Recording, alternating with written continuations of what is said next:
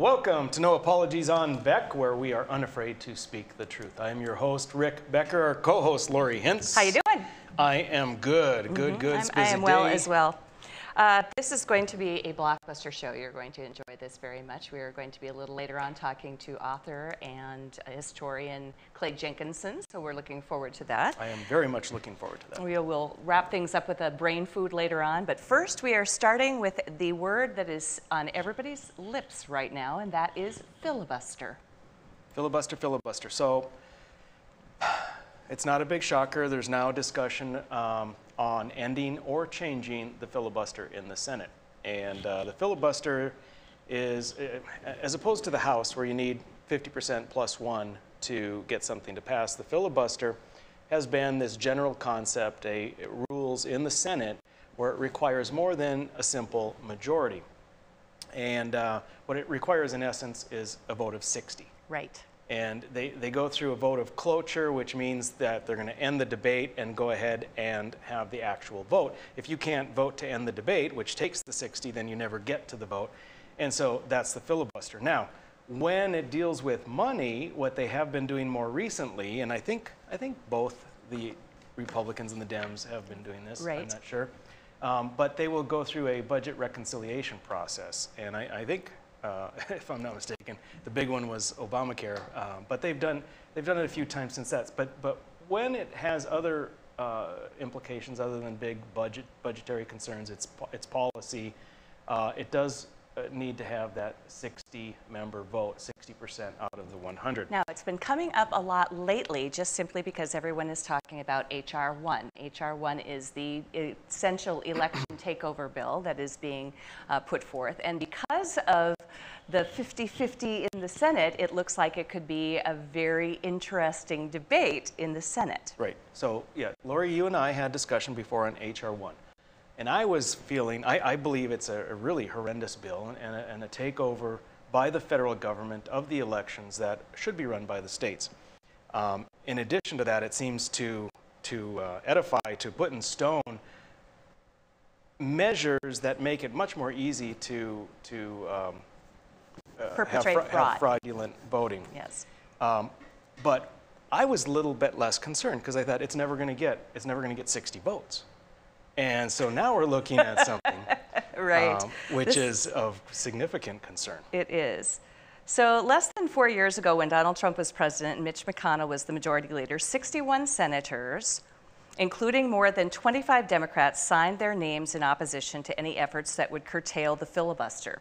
A GOP aide told this to Fox News, and we have an article that we're going to show you a little bit about too. Other than the occupant of the White House and the balance of power in the Senate, what has changed now from that time to this time? Well, let's show a graphic here from this same article. So this article from Fox News says Democrats distance themselves from previous pro-filibuster stance, citing GOP obstruction. And the quote that I had pulled here is, the legislative filibuster has been a 60-vote threshold for what is called a cloture vote, just as Rick just said, or a vote to end debate on a bill, meaning that any 41 senators could prevent a bill from getting to a final vote. If there are not 60 votes, the bill cannot proceed. Now, if you go to the next quote here, this one says, the talking filibuster is what probably people are most familiar with, as it was most recently seriously articulated by Senator Jeff Merkley of Oregon in 2012, would allow 41 senators to prevent a final vote by talking incessantly. Remember the whole green eggs and ham and reading things on the floor? Right. This is what this is talking about, around the clock on the Senate floor. But once those senators stop talking, the threshold for cloture vote is lowered to 51. So with this one, at this point, the filibuster becomes highly important with H.R. 1. It does. My opinion on it has been that I think the filibuster is generally a good idea. Generally. Without something like that 60% rule, you have much bigger fluctuations in legislation. Correct. And every 2 years, it can be suddenly we're going this way and we're going that way. And it requires far less agreement overall. And then, in theory, you would get something that is much less moderate and can be either very much in one side or the other. Polarizing, no so question. I think that that's good. However, my thought has been, listen, if one side wants to end it, I mean, but then everybody has to live by that, well, at least go until ahead, they but the change it problem again is and bring the it back. pendulum I always guess. swings. Right. There's always repercussions, and we saw that when the senator from Arizona, I believe, ended the filibuster aspect for confirming judges. Oh yes. And then that came to pass and bite the Dems in the butt when the Republicans did the same thing. And that's the thing. If you do away with it, then it's going to come back to haunt you at some point in the future, likely too. So we have another article that we pulled up too, and this one is a little different. This one is talking about, this is from the Washington Examiner, and this one is talking about with his false filibuster history, Biden is playing with fire. And it's kind of, as Rick alluded to, Democrats now want to reform the filibuster in order to abuse their power and gain a political advantage. They do not seek to do it out of some concern for democracy. And that seems to be the case too, is that it seems to be a tactic. As a tactic, the filibuster has always been a frustrating tool for Senate majorities, but a stabilizing one for the nation's laws and long-term policies. The possibility of a filibuster forces the parties to work together more, as you said, than they would have to otherwise, and limits short-term variations in federal statutes. Now, this is important because working together is not exactly what the Senate is known for doing at this point. And H.R. 1 is extremely onerous. It has, now we have gone and done shows about this program, we've ad nauseum talked about H.R. 1, but just as a brief recap, it would take off limits for any type of rules that would limit fraud for voting. You would have 16-year-olds voting. You would have felons be able to vote. You would have illegal immigrants be able to vote. You would be able to vote in one place and essentially go to another place, make up a name, and vote again because you're not allowed to verify your name. So many things that are going to just be a complete change to our elections, and they would no longer be fair and transparent by any means. In fact, they'd be wide open.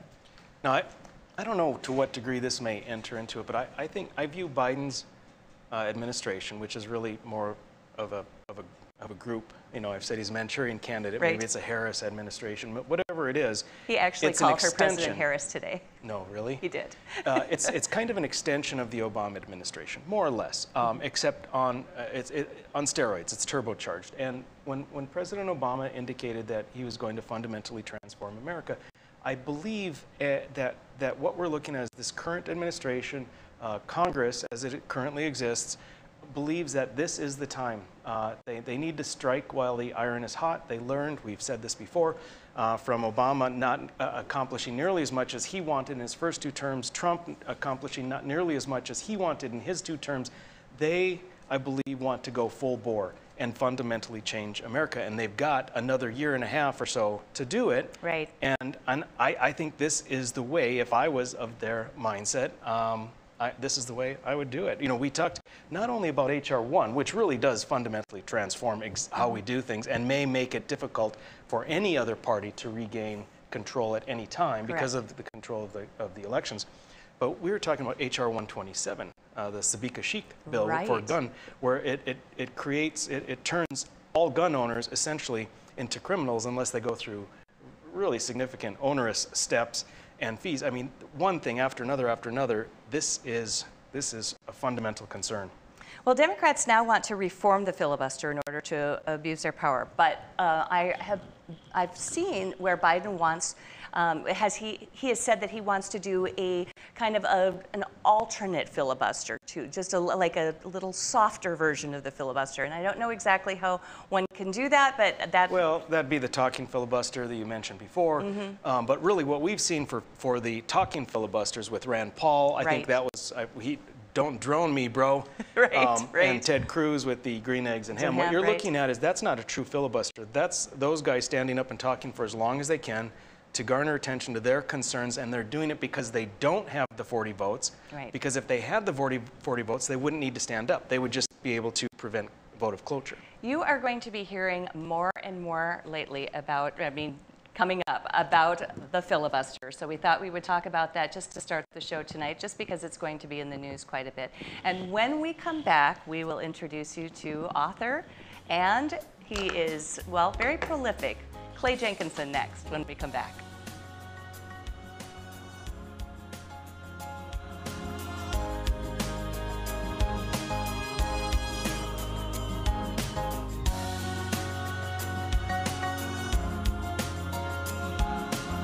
When you can't find answers to your recurring health challenges, it can feel like your health and your future are being held hostage. The Wellness Way is a network of health restoration clinics that think and act differently to solve the health challenges others can't. Here, we disrupt the standard approach to care through a combination of testing, individual plans, and one-on-one guidance, putting your health and your future where they belong, in your own hands. 40 years ago, Aero Service Team started with one truck and lots of hard work. Times may have changed, but the hard work that we put in to get your lives back in order after fire, water, and disaster hasn't. Over the years, we've seen so many families lose their belongings due to water and fire damage. Restoring homes back to the original state has made every hour of hard work well worth it. Thank you for trusting our family with yours. When disaster strikes, you only have to make one call. Aero Service Team does it all. It's every American's right to bear arms. At Mandan Sporting Goods, we're here to help you support your Second Amendment rights, which reads, a well-regulated militia being necessary to the security of a free state, the right of the people to keep and bear arms shall not be infringed. Whether you're looking for a pistol for personal defense or collector gun, we have the staff to help you. We also have the area's largest inventory of ammo and reloading supplies. Mandan Sporting Goods, the area's local gun and ammo specialists. 40 years ago, Aero Service Team started with one truck and lots of hard work. Times may have changed, but the hard work that we put in to get your lives back in order after fire, water, and disaster hasn't. Over the years, we've seen so many families lose their belongings due to water and fire damage. Restoring homes back to the original state has made every hour of hard work well worth it. Thank you for trusting our family with yours. When disaster strikes, you only have to make one call. Aero Service Team does it all. Every great pizza has a secret. At New York To Go, that secret lies in our perfectly recreated New York water, the key ingredient to making our signature New York-style pizza. We also feature gyros, with the region's only gyro meat spit, plus Nathan's hot dogs, calzones, and our delicious jumbo buffalo wings. Try a 14-inch or our special giant 20-inch pizza tonight. You gotta know how to fold them if you want to hold them. New York To Go, we deliver for you. Life changes, so what's on your horizon? Horizon Financial Bank has been helping North Dakotans with financial goals since 1905. And now we're here to serve you in Bismarck. We're North Dakota proud, and being from North Dakota means something. A bank with small-town roots. We've crossed many horizons, and now we're here to help you cross yours. We're Horizon Financial Bank for the changes on your horizon.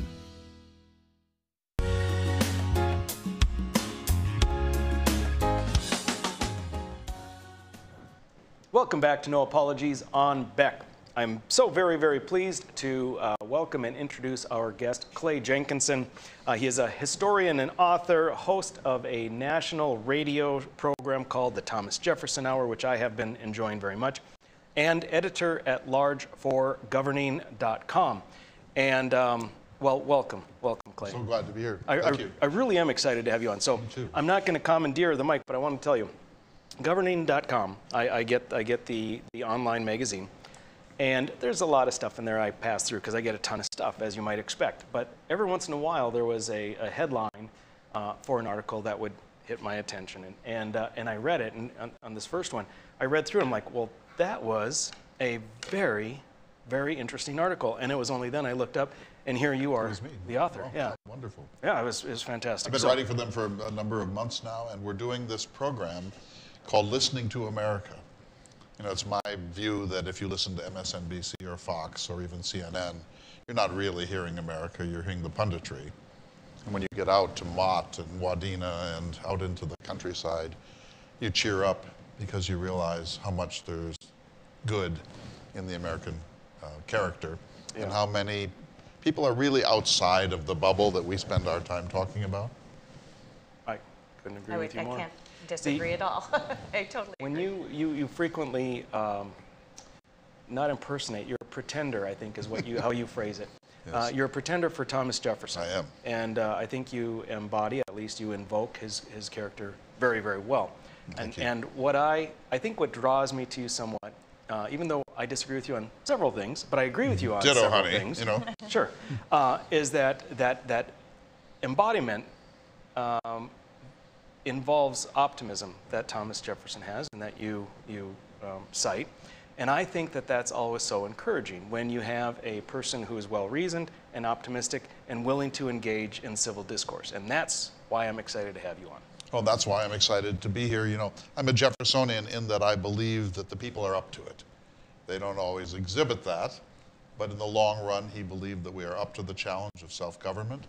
He believed that America was going to be the most extraordinary experiment in human history, and that there was no end to what we can accomplish with reason and science and good sense. He was America's greatest optimist, and I have the glory and honor of being able to sort of embody that a little bit. Yeah, and I think you do it well. So I threw out maybe a direction for our discussion tonight that I think is so interesting and deserves a really close examination, and that is, what is it, do you think, that is causing the strife in America, the division, the lack of civil discourse?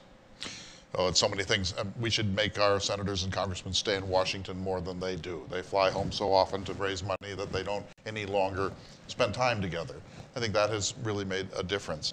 The polarization, you know, I think people are frightened. So many people have been left behind. I think Donald Trump became president because he heard that. He heard the frustration, especially in rural America, in the sense that the best of America is passing us by in some way. I think it's partly the condescension that the elites have shown to regular people, putting them down, being too woke for them, shaming them when they're not politically correct enough, calling them deplorable. I think that is probably a stronger reason for the Trump phenomenon than any other single thing. And you know, when they found all the emails from the Democrats, Podesta and company in 2016, almost the second most common word was Martha's Vineyard. And so there's the party of FDR and Truman hanging out on Martha's Vineyard and looking down on the people of North Dakota, looking down on the people of Wyoming, looking down on the people of Arkansas. Sure. And that drove the people into the hands of the other party, which historically has been the party of money. Absolutely. And so now we're in this deep national confusion about our identity, because I don't think that the Trumpites are really Republicans in the fullest sense. I'm sure they disappoint you in some ways, because they're more about grievance than they are about policy, and we need to get back to a conversation, I think, about policy.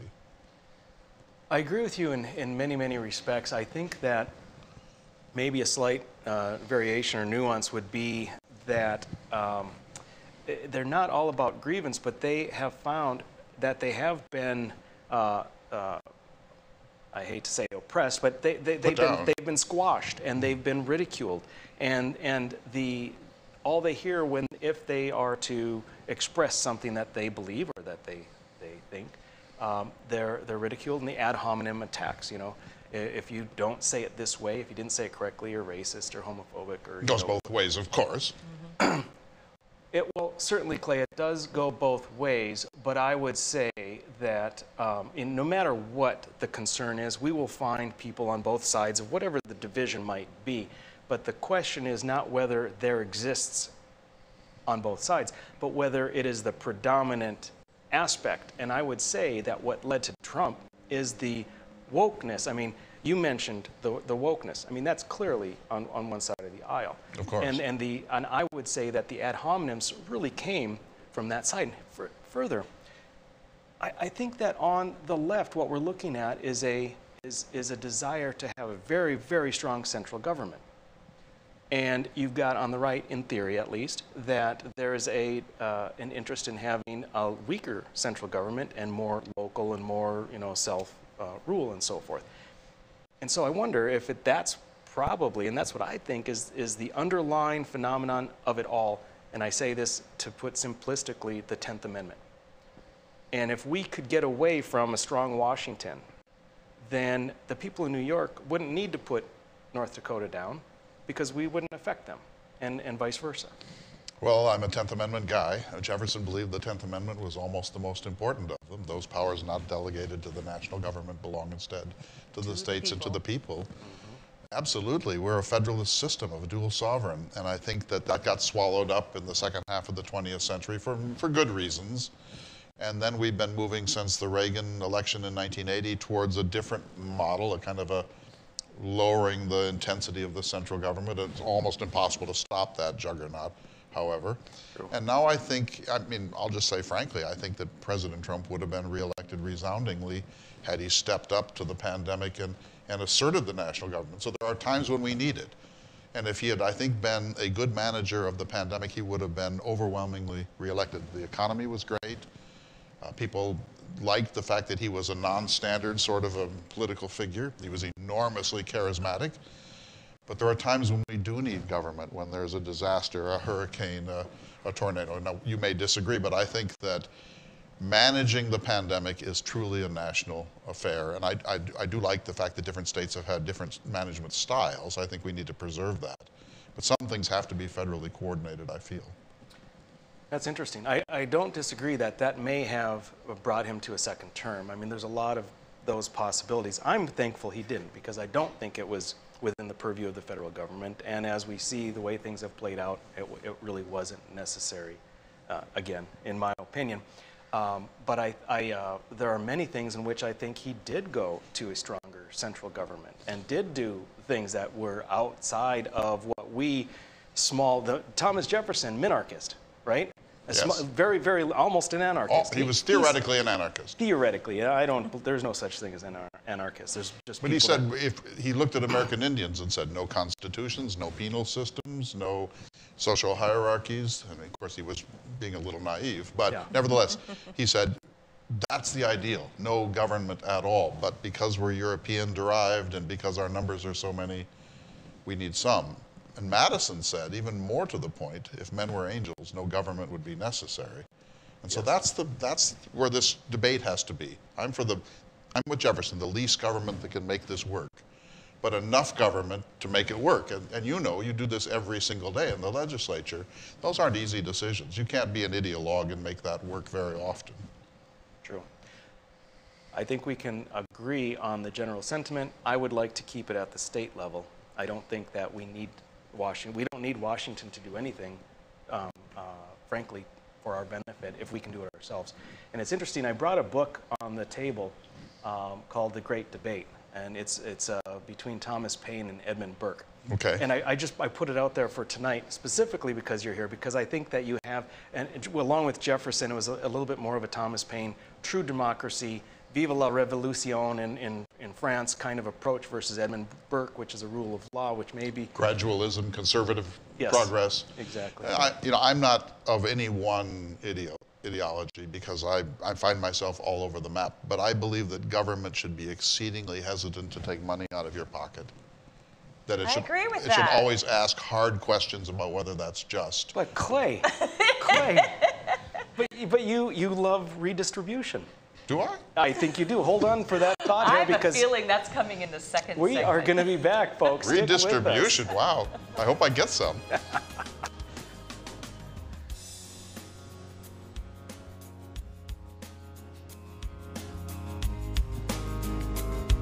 When you can't find answers to your recurring health challenges, it can feel like your health and your future are being held hostage. The Wellness Way is a network of health restoration clinics that think and act differently to solve the health challenges others can't. Here, we disrupt the standard approach to care through a combination of testing, individual plans, and one-on-one guidance, putting your health and your future where they belong, in your own hands. 40 years ago, Aero Service Team started with one truck and lots of hard work. Times may have changed, but the hard work that we put in to get your lives back in order after fire, water, and disaster hasn't. Over the years, we've seen so many families lose their belongings due to water and fire damage. Restoring homes back to the original state has made every hour of hard work well worth it. Thank you for trusting our family with yours. When disaster strikes, you only have to make one call. Aero Service Team does it all. Life changes, so what's on your horizon? Horizon Financial Bank has been helping North Dakotans with financial goals since 1905. And now we're here to serve you in Bismarck. We're North Dakota proud, and being from North Dakota means something. A bank with small town roots. We've crossed many horizons, and now we're here to help you cross yours. We're Horizon Financial Bank for the changes on your horizon. 40 years ago, Aero Service Team started with one truck and lots of hard work. Times may have changed, but the hard work that we put in to get your lives back in order after fire, water, and disaster hasn't. Over the years, we've seen so many families lose their belongings due to water and fire damage. Restoring homes back to the original state has made every hour of hard work well worth it. Thank you for trusting our family with yours. When disaster strikes, you only have to make one call. Aero Service Team does it all. Every great pizza has a secret. At New York To Go, that secret lies in our perfectly recreated New York water, the key ingredient to making our signature New York-style pizza.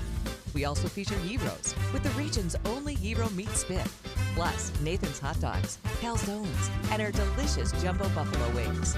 Try a 14-inch or our special giant 20-inch pizza tonight. You gotta know how to fold them if you want to hold them.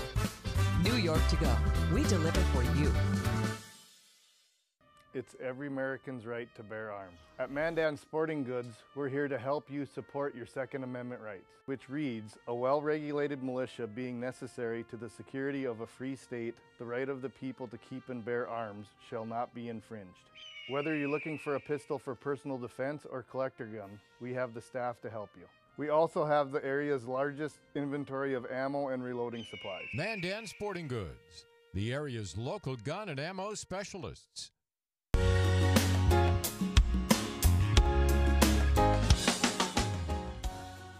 Welcome back to No Apologies on Beck, your after-hours oasis of sanity. And Mr. Jenkinson is a very sane person. He has a very calming voice, and that means he's sane. I do really like your voice. I have to admit, I'm a purveyor of voices, so I'm really enjoying this. I am a big fan of good voices. So listen, we hit a topic I want to hit on, but first I want to plug your book. Pull the graphic up. So Clay's got a new book coming out in 6 weeks, Essays on the Future of North Dakota. That certainly looks like the Little Missouri River. But look, Rick, I put in, this was painted by a friend of mine up in Animus. Her name is Katrina Kay. She's a terrific artist. She's living on a ranch. And I asked her to paint the Little Missouri River Valley, the Badlands, a thunderstorm coming in, some cottonwoods in October, including some dead cottonwoods. But I said, I want a little oil well, because we don't want to have a romantic view of North Dakota. We have to absorb the state as it is. You know what? I like that. That was a nice touch. Isn't that cool? All right. Very good. So enough about selling your book. The language of sold it all yet, but now when is it coming out? 6 weeks? It'll be out at the end of May. The language of I love cottonwoods because they make me feel at home because I grew up with them. But they are a crappy tree. They are messy. They fall. They fall. They have a very narrow root base. Where did you grow up? Well, in Mandan, but we had a trailer on the river. And I currently live in the river bottoms north of Bismarck. Good for you. Well, the cottonwood is North Dakota's tree. Yes. Right. And Lewis and Clark could not have gotten to the Pacific without the cottonwood. It's a bad lumber. Roosevelt built the Elkhorn cabin with cottonwood logs, and they fall apart. It's not good timber, but it's our tree. It is our tree, and I love it. It makes me feel at home. And they're so beautiful. They don't last long in the campfire, though. They burn up pretty quickly. All right. So let's get serious, Clay. All right. So before we came out of the last segment, I accused you of being a redistributionist. But you're not going to apology, even though you do know apologies. No, we don't do apologies here, at least not when we're speaking the truth. All right, good. So you claim that, to some degree at least, Jefferson was also a redistributionist. I was concerned in reading this book, which you so very nicely offered, at least someone on your behalf offered it to all the legislators. I gave it to each legislator. Yeah, I'm going to ask you to sign it. Right. So that's not Dr. Seuss. I was a little concerned you were calling Jefferson a Marxist, reading between the lines. But tell me how you view redistribution. We could just talk forever, but redistribution, and really the bigger picture when we talk about redistribution is about income inequality. But tell me your thoughts on redistribution. Well, when I'm putting myself in his time and place now. Okay. So he thought as long as you can keep buying more land in the West, you don't ever need to redistribute because people can move out there and open up their little farms, and that solves the problem. But once you've peopled the entire country, now there are going to be accumulations of wealth in the hands of the few, and there is going to be a time when there are people who would work and could work but can't find an economic opportunity in this system. And so he's quoting from Locke and others saying that you either have a right to a farm or the economic equivalency of a farm, and if the culture can't provide that, you had better do something, or you're going to have an armed French-style revolution where people take back property at the end of a torch or a pitchfork. And so he then wrote this famous letter to Madison saying, I hope this never, ever, ever happens. I'm not in favor of government intervention. I like people to have their property. But there may be times when we need to redistribute carefully to make sure that no one who's born in this country is denied a capacity to feed and clothe himself. And so he kept saying, I hope there are more Louisiana territories. That prevents this problem. And the Homestead Act was one of the greatest things that ever happened to this country. But the few and the many, he knew from reading Roman history, from reading French history, from reading the history of all of Europe, that the struggle of the few and the many turns out to be one of the most volatile of all struggles, and that it's better to be proactive in managing this than to be reactive when the pitchfork comes into the Senate House. Sure. What I would say to that, though, is that when you're looking at these ancient societies and looking at the social inequities and income inequities, in essence, those were sort of static, right? In a capitalist society, there may be income inequality. However, the standard of living it's going up and up and up. For all goes wonderfully up. So a system in which there is no system where there's no income inequality. Now, maybe communism is close, but there's inequality in other ways, as in political advantage. But don't you think it's far better to have a significant disparity in income and less redistribution if that system also provided a higher standard of living for those at the top and the bottom? Of course, and please don't make me a Marxist here. Jefferson's view was that everyone has a right to live. In other words, he would say everyone has a right to a living wage if they're willing to do the work. No, we're not going to hold people up who are lazy, but if they're willing to do the work. The problem is, well, the great thing about America is that we've grown the pie and grown the pie and grown the pie over and over, and so we've really bought off this discontentment. And when I went around North Dakota driving to write this book, the farms look great, new trucks, there's paint on the barns. I feel like Harold Macmillan, the British Prime Minister, who said in 1957 to the British people, you've never had it so good. North Dakotans have never had it so good. This is the most prosperous single moment in the history of North Dakota. And I congratulate the legislature for managing that windfall conservatively so that we can save the best of that money to invest in the future of this state, because we're not always going to have flush times. But we have no cause to complain at this moment in North Dakota history. And if you don't believe that, just look at the way our great-grandparents had to live, hauling water to the trees, watering their gardens, slopping hogs. Outhouse. The outhouse at 40 below. Right. And so, yes, of course, the miracle of capitalism coupled with America's resource base is that it has bought off discontentment and the entrepreneurial life. Jefferson couldn't have understood the entrepreneurial life the way we do. We can maybe innovate our way out of this. And the standard of living of every American, with some exceptions, is higher than any human beings who've ever lived on the face of the earth. Very true. So I'm with you on all of that. However, there is some percentage of the people who fall through the cracks. Theodore Roosevelt knew this, his cousin FDR knew this. We get it. And so the question is, what's the remedy? What's the Archimedean lever that can pull these people up or help them pull themselves up? Jefferson said education, education, education is the #1 leavening force, and I'm with him on that. And I don't think we're doing a good enough job in the state, and I know you think we have too many institutions of higher education, and I do too. The question is, now what?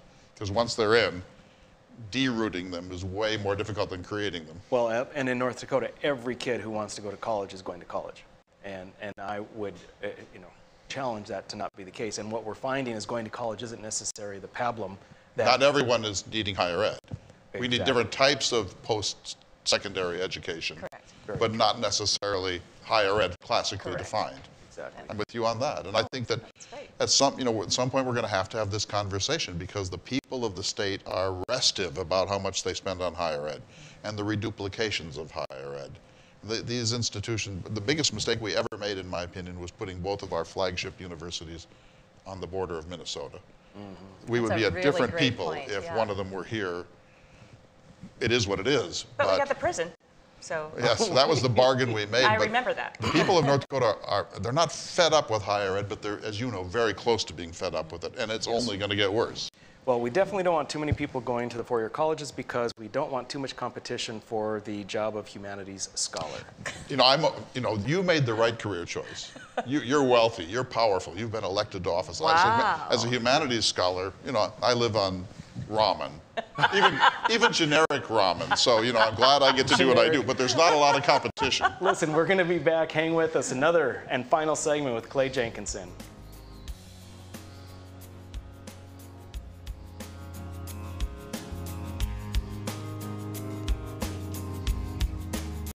Today's households have more digital devices than ever before. More links to family, business, education, and entertainment. Beck Communications spent over 10 years building North Dakota's fastest fiber optic internet service. Beck Lightband Internet, outpacing speeds in large cities nationwide. Lightband Internet handles all your digital needs without throttling your connection to the world. Beck Communications, valuable digital connections in rural North Dakota.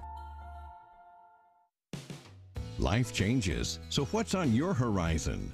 Horizon Financial Bank has been helping North Dakotans with financial goals since 1905. And now we're here to serve you in Bismarck. We're North Dakota proud, and being from North Dakota means something. A bank with small town roots. We've crossed many horizons, and now we're here to help you cross yours. We're Horizon Financial Bank for the changes on your horizon. Every great pizza has a secret. At New York To Go, that secret lies in our perfectly recreated New York water, the key ingredient to making our signature New York-style pizza. We also feature gyros, with the region's only gyro meat spit, plus Nathan's hot dogs, calzones, and our delicious jumbo buffalo wings. Try a 14-inch or our special giant 20-inch pizza tonight. You gotta know how to fold them if you want to hold them. New York To Go, we deliver for you. It's every American's right to bear arms. At Mandan Sporting Goods, we're here to help you support your Second Amendment rights, which reads, a well-regulated militia being necessary to the security of a free state, the right of the people to keep and bear arms shall not be infringed. Whether you're looking for a pistol for personal defense or collector gun, we have the staff to help you. We also have the area's largest inventory of ammo and reloading supplies. Mandan Sporting Goods, the area's local gun and ammo specialists.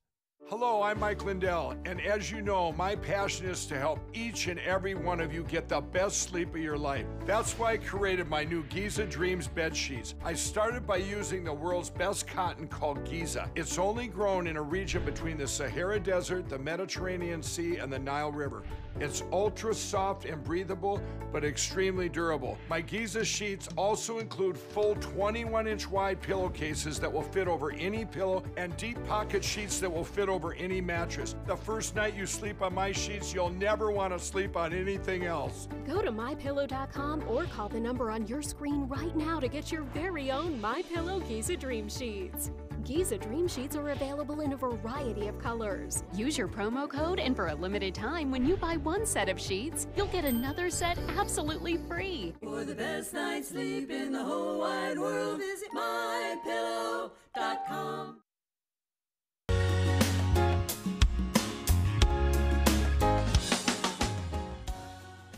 You're back, we're back. It's No Apologies on Beck, and we have Clay Jenkinson. Now, Clay, you indicated that you would like to take a stab at the filibuster. Clay was in studio or I was listening to this, on yes. set when we were talking filibuster. Well, just this little historical have note. at it. The Constitution of the United States does not create a filibuster. Mm-hmm. They were working with Montesquieu's notion of separation of powers so that we wouldn't just have a unicameral system. We would distill the will of the people through several different mechanisms, Right. but both would work by majority rule. That the House would work by majority rule and the Senate would work by majority rule, and that would filter out sort of volatile or bad thinking. So somewhere along the line in our small c Constitution, not one that's in the document but one we've adopted, we created the filibuster. And if you look historically at the filibuster, it was largely used to protect Southern Jim Crow laws. Now that's not what it is anymore. But the filibuster is an anti-democratic fossil in our constitutional system. I'm not saying it has to go. And I certainly wouldn't make it go in a partisan way as we are now contemplating. But it is a problem, and here's why, Rick. If Biden doesn't get some of the stuff done that he wants to do, he'll lose the House and maybe the Senate in 2022. Maybe your listeners think that's good. But then they will take over, and they will fail to get things done, and we're in this kind of paralysis. And while we're in this paralysis, China is moving forward, and India, and Argentina, and Brazil. We're going to have to face some problems, and we can't build the supermajority that cloture requires. So we either need to rethink this, or we need to develop a new national consensus so we can get enough votes to get some moderate things done in the middle, the great middle. And I think, 60 to 80% of the American people are basically in the center. But we're now in a paralysis, and just watch. If he doesn't end the filibuster, the Republicans will take over in 2022 and 2024. They won't get anything done. The despair and the grievance and the frustration and the disillusionment will just continue until we wind up with an authoritarian system, I feel.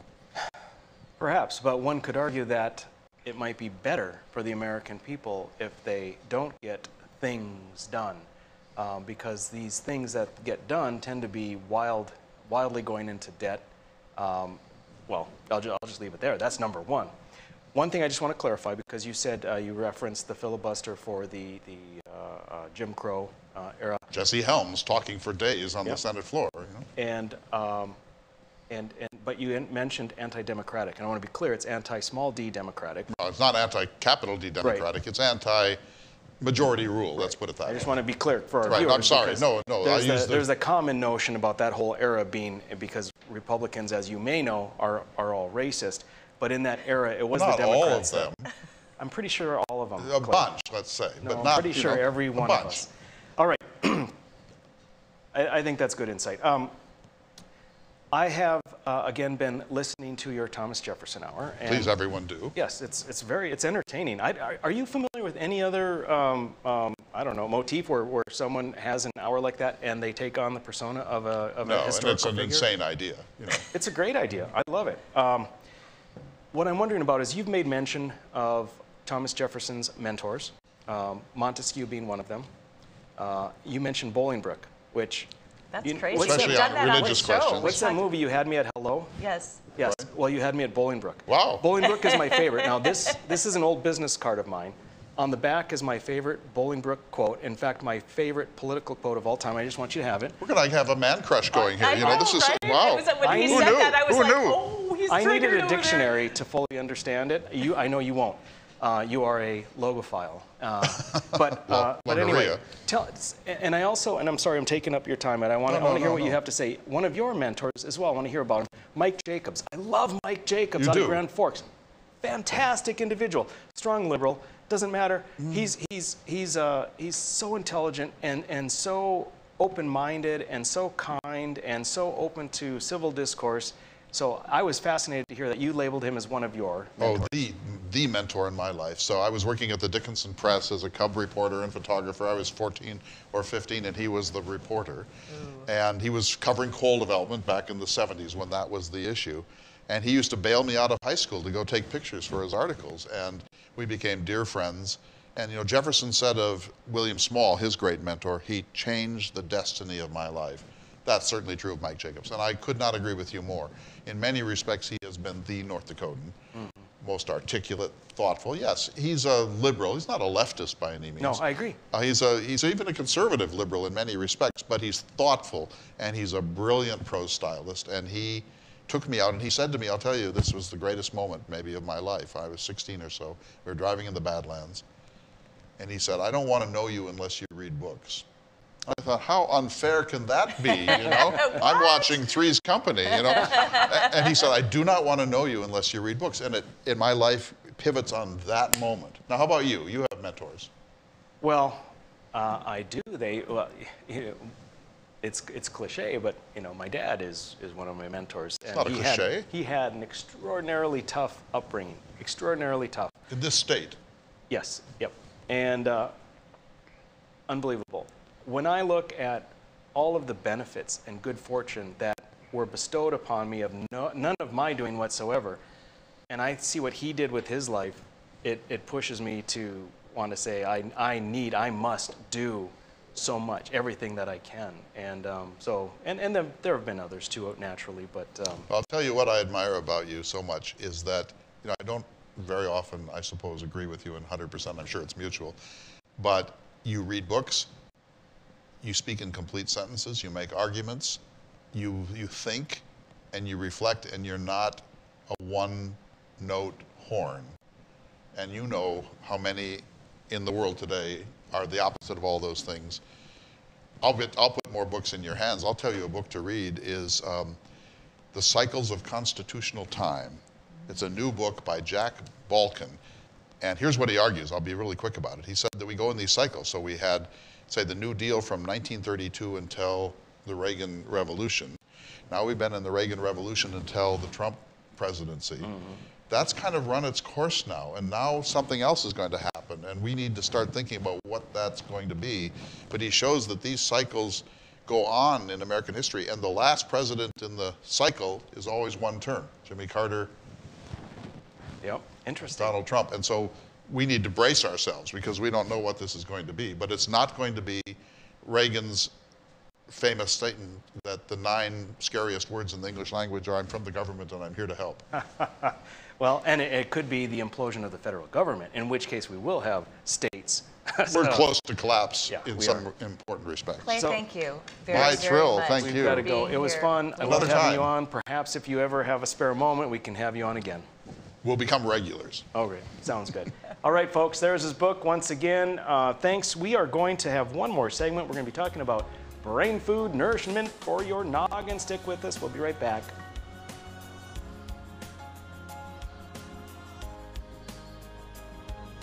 When you can't find answers to your recurring health challenges, it can feel like your health and your future are being held hostage.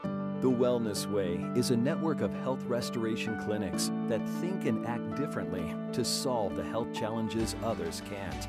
Here, we disrupt the standard approach to care through a combination of testing, individual plans, and one-on-one guidance, putting your health and your future where they belong, in your own hands. 40 years ago, Aero Service Team started with one truck and lots of hard work. Times may have changed, but the hard work that we put in to get your lives back in order after fire, water, and disaster hasn't. Over the years, we've seen so many families lose their belongings due to water and fire damage.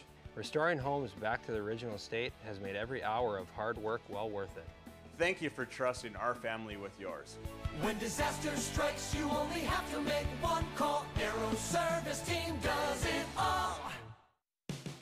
Life changes, so what's on your horizon?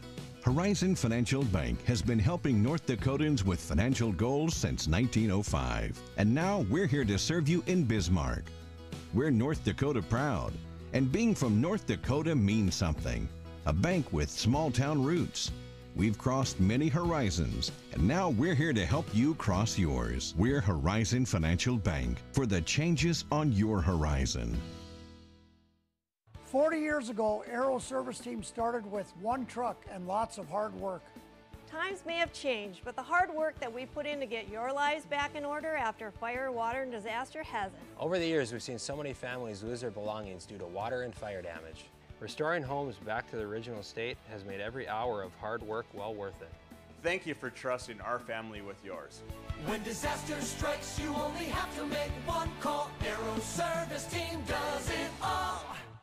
Every great pizza has a secret. At New York To Go, that secret lies in our perfectly recreated New York water, the key ingredient to making our signature New York style pizza. We also feature gyros with the region's only gyro meat spit, plus Nathan's hot dogs, calzones, and our delicious jumbo buffalo wings. Try a 14-inch or our special giant 20-inch pizza tonight. You gotta know how to fold them if you want to hold them. New York To Go, we deliver for you. It's every American's right to bear arms. At Mandan Sporting Goods, we're here to help you support your Second Amendment rights, which reads, a well-regulated militia being necessary to the security of a free state, the right of the people to keep and bear arms shall not be infringed. Whether you're looking for a pistol for personal defense or collector gun, we have the staff to help you. We also have the area's largest inventory of ammo and reloading supplies. Mandan Sporting Goods, the area's local gun and ammo specialists.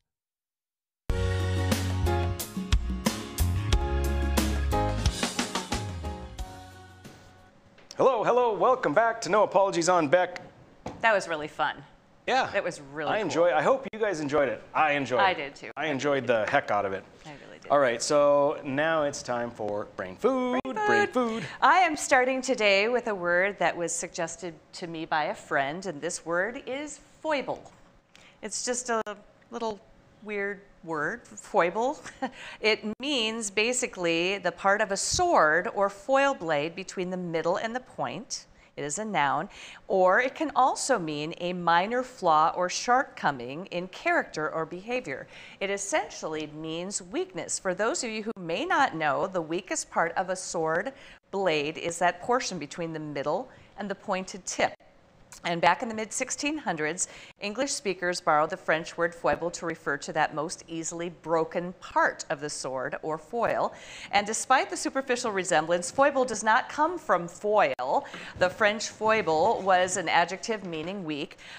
That French word, which is now obsolete, is derived from the same old French term feeble or fibble that gives us the word feeble. So feeble, weak, foible. It appeared in print with the usage of being weak and of minor failings in character in 1673, and now the character flaw sense is considerably more popular than the original word application. But foible, weak, and weakness, frailty, shortcoming, or failing. Foible. Foible. It sounds like a Three Stooges word. Foible. Foible. Yeah, you're right. Actually, he's not wrong. Okay, so what do you have today? I have Knights Templar. Knights Templar.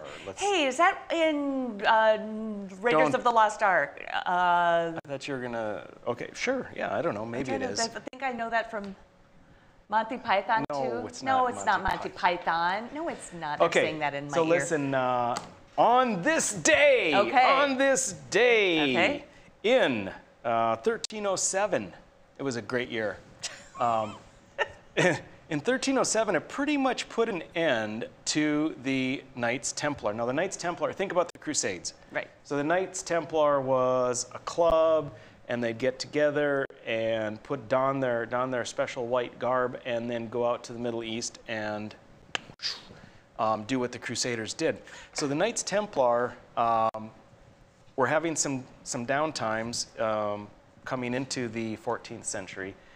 They lost a few battles out in the Middle East. They were becoming a little less popular.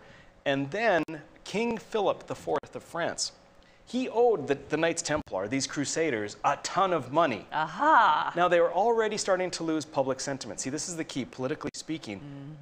Watch your backside if the populace is not with you. Lose the public. Always, always, always. There's a million examples of that. So the populace was not really with them. King Philip IV was like, I owe these guys so much money. I think what we're going to do is arrest them all for heresy. Well, that works. Right.